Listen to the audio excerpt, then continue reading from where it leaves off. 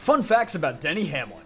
Denny Hamlin may not have won a championship yet, but he was the only rookie to ever make the original 10-driver chase for the Cup in 2006. Hamlin's impressive rookie season didn't end there, as he also became the only driver to score his first Cup victory in the Busch Light Clash. Hamlin has also been a longtime friend of Dale Jr. since before he started racing in Cup, as he revealed that he was Earnhardt's guest at the 2004 Daytona 500, and even had the distinct honor of carrying Jr.'s trophy back to the motorhome. Hamlin is currently only 4 wins away from dethroning Kyle Busch as Joe Gibbs Racing's winningest driver, but he only needs 3 more wins to dethrone Cale Yarborough as the number 11's winningest driver, which already has the most wins of any number in NASCAR history.